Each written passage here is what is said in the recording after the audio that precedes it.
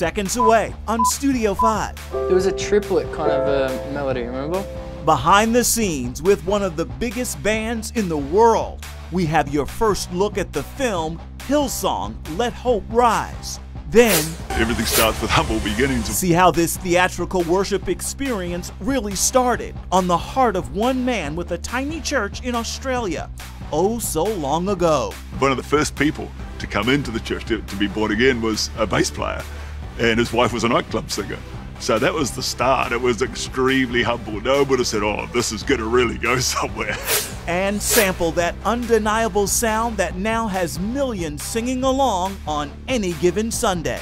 Only sound forever, heart and heaven together, singing holy is your name.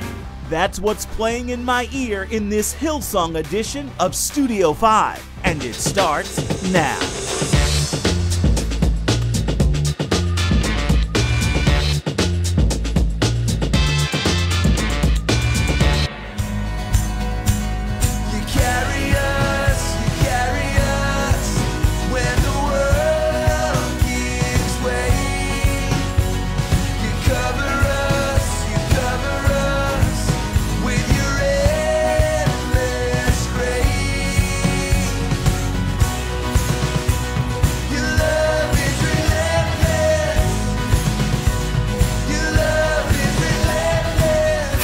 Your love is relentless. That is the undeniable sound of Hillsong United, whose music is performed by more than 50 million people across the globe on any given Sunday.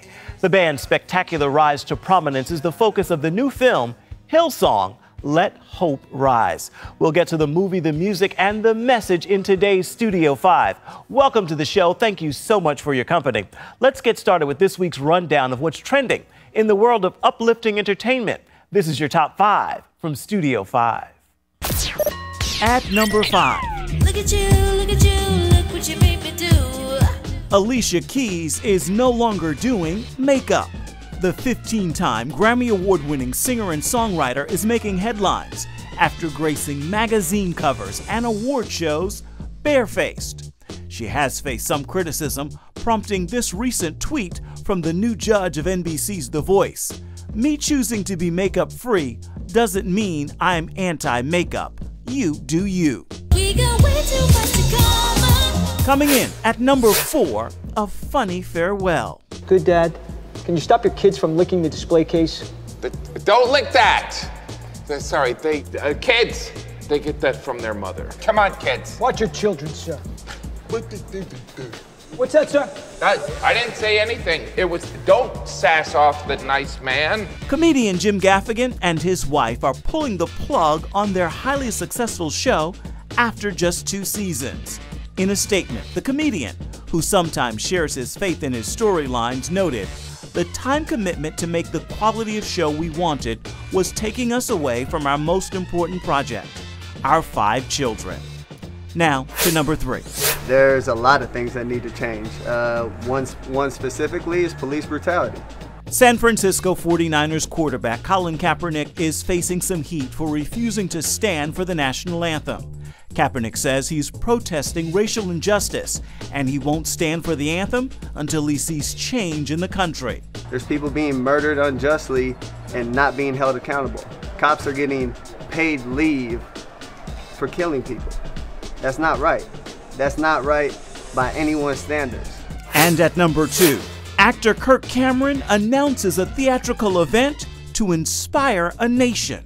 On October 18th, Dr. Ben Carson, me, Francis Chan, Dr. James McDonald, Eric Metaxas, Passion, and the Vertical Church Band, we're going to be together for an exciting interactive event. There's going to be inspiring messages, a time to pray and worship with people in your theaters. This event is called Revive Us. Now to number 1. I know one thing's true, I don't even really deserve to know you. Hip-hop artists Lecrae and Tedashii join Christian music's Michael W. Smith. This Labor Day weekend for Passion for America. It's the launch party for a discipleship revolution and an app called Lifeline 911. The purpose of the music festival's Passion for America, which will kick off on September the 4th at Sioux Falls, South Dakota, is to give away the app and ignite a discipleship revolution across the nation and around the world. And those are your top 5 for this week. Their songs have been translated into 60 languages, and the band has sold more than 17 million albums. Those facts about Hillsong United got the attention of Michael John Warren. He's the film director behind Jay-Z's Fade to Black and Nicki Minaj's My Time Now. And Warren now brings Hillsong United, Let Hope Rise to the big screen. And Studio 5 has your first look. There was a triplet kind of a melody, remember? Do you want a line? Do you want a line? Something to start with? Yeah. Bye. See the light as it coming around. What's that? I was just writing a line. And I liked it, what was it? It's something that just came to my head as I walked in the studio. Are you dead serious? Yes. That's another song. I can tell when you give me. Okay, I'm gonna feel like an idiot. I feel like you said that's a Katy Perry song. No. That was 100% the truth. Pick a key and we'll make Okay, wait. See the light as it's coming around. I know you. That's horrible. I know that when they first said a movie about Hillsong United, you guys said, why make a movie about us? So now that we've got it, what do you think? Kind of the same. Is anyone going to want to watch it? Yeah.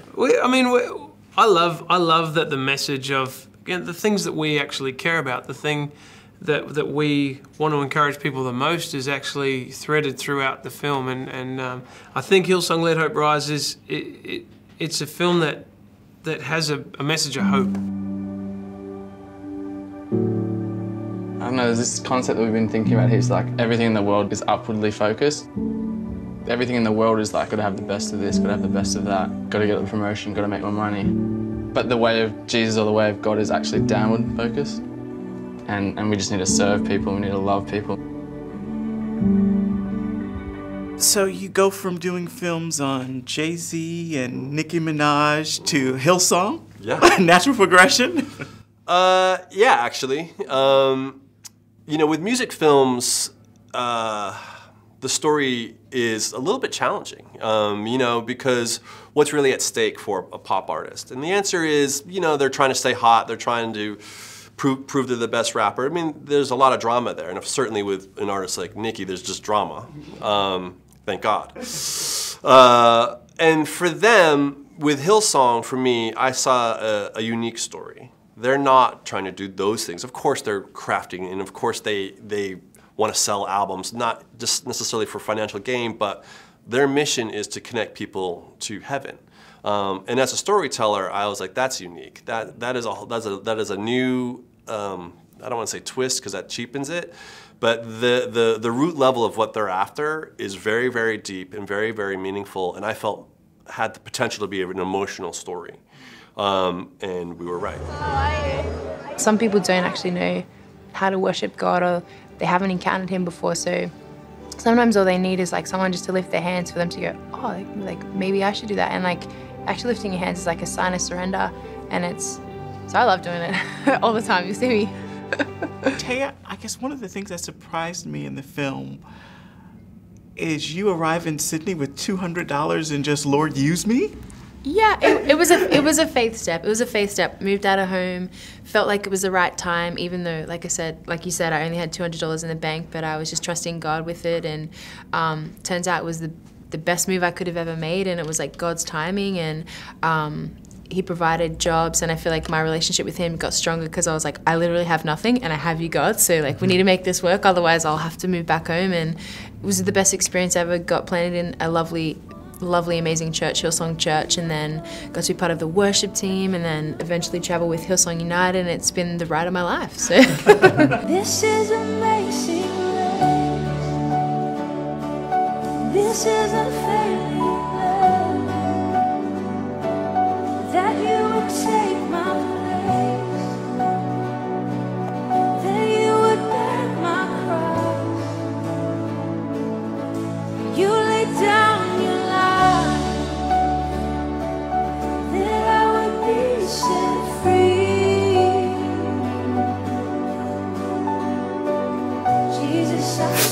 And that is your first look at the film. Hillsong Let Hope Rise begins its nationwide theater run September 16th. Still to come here on Studio 5. This church isn't the church you started 40 years ago. That's for sure. Hillsong's founder opens up about the worst day of his life along the road of living, loving, and leading a global ministry. You couldn't hit me with worse news. It sort of hit me in layers.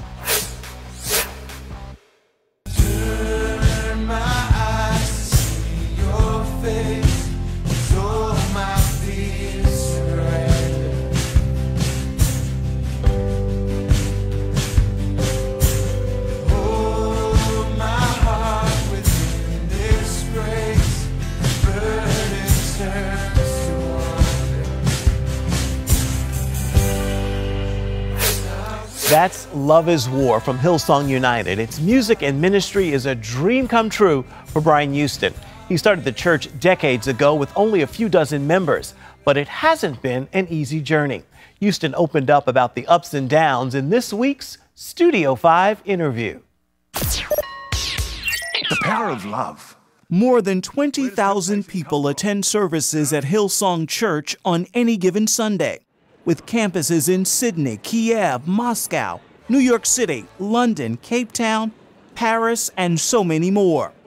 And leading the worldwide flock is global pastor Brian Houston, who shares some of the journey in his book, Live, Love, Lead. The book's been in my heart for a long time. I have been pastoring for 32 years, same church, 40 years preaching and ministering, and I just felt like there was a lot in me I wanted to use to help other people, equip other people. So the timing right now just seemed to be the right time. I had the time to actually write the book. And so Live, Love, Lead, that's where I am.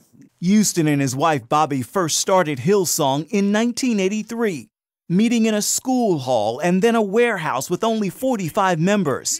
It grew to 900 people in 4 years and continues to multiply. This church isn't the church you started 40 years ago. That's for sure.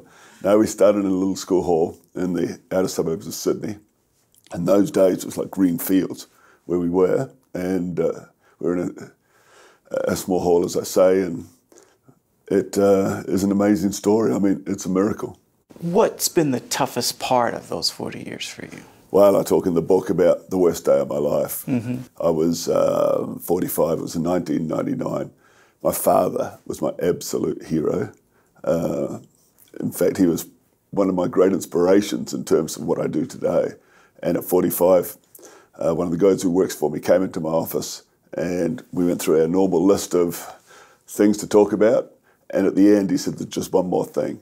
And so the way he said it, the tone, I knew something was wrong, and he told me that we'd had a complaint come in that many years before that, probably in the 1970s, that my father had abused a young man.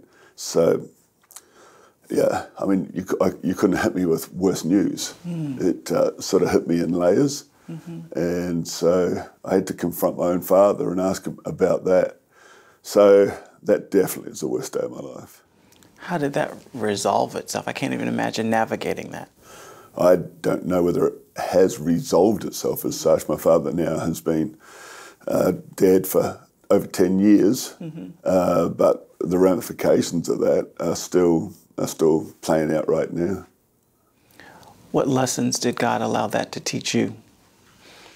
You know, one thing I do know is it wasn't me. I didn't do anything wrong. It was my father. And you know, in the world we live, there's some people who would love to try and frame me by my father's sin, but I refuse to let that happen.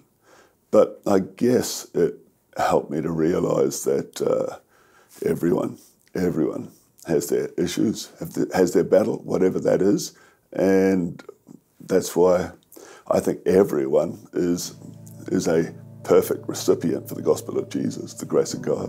Spirit, lead me where my trust is without borders. And with more than 40 recordings to their credit, music is a Hillsong signature.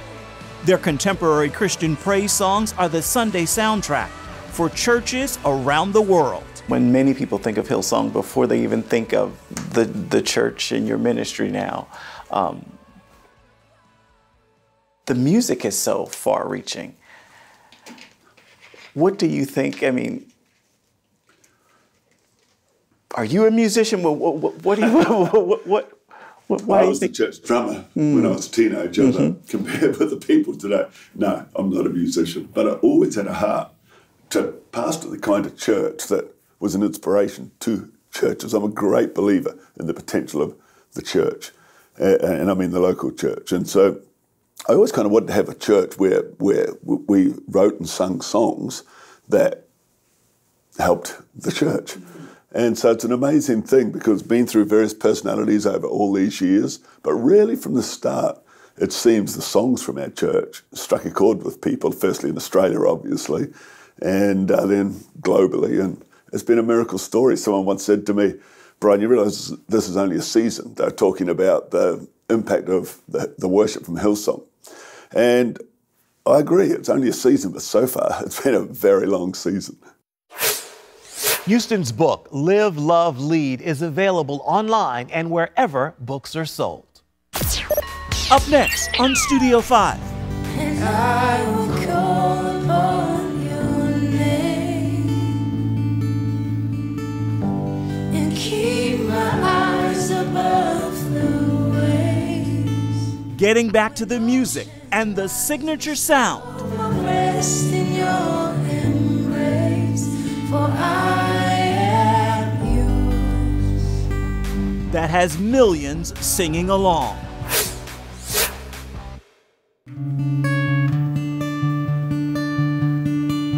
Chances are you've heard that song before. Oceans is one of Hillsong's most popular tunes. It spent a record-breaking 45 weeks at #1 on Billboard's Hot Christian Songs chart. And 3 years after its release, it still ranks high. The artist leading that song is Taya Smith, who has been with Hillsong since 2010. And right now, her song, Touch the Sky, is what's playing in my ear. Watching lights beyond the stars, those stars and heights too vast to climb. I got so high to fall so far, but I found heaven as love swept low. My heart beating, my soul breathing. I found my life when I laid it down.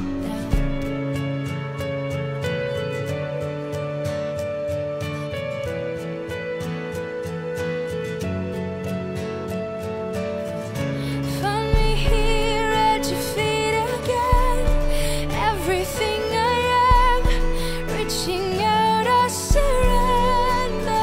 Come sweep me up in your love again, and my soul will dance on the wings of forever. My heart beating, my soul breathing. I found my life when I laid it down. Upward falling, spirit soaring.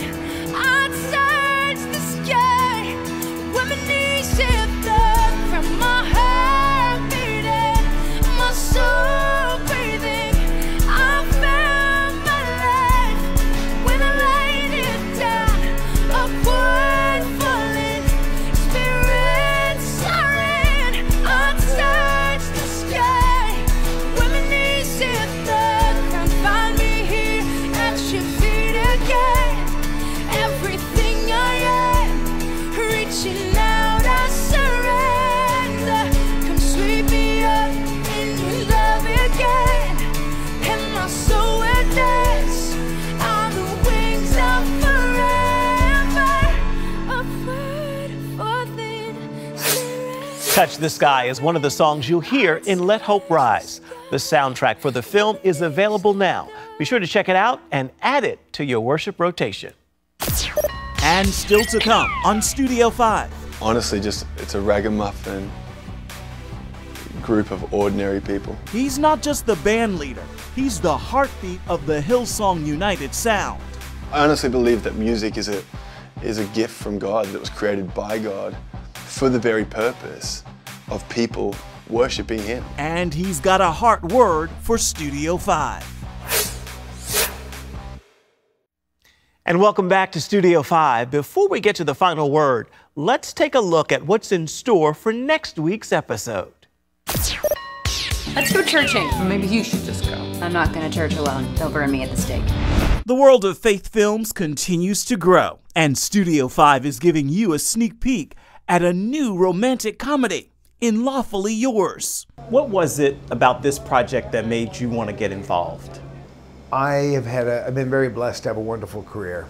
But one of the things I find and I take great pleasure in is sharing what we do with people who want to do what we do, make movies. Studio 5 is on set as Regent University students become professional filmmakers.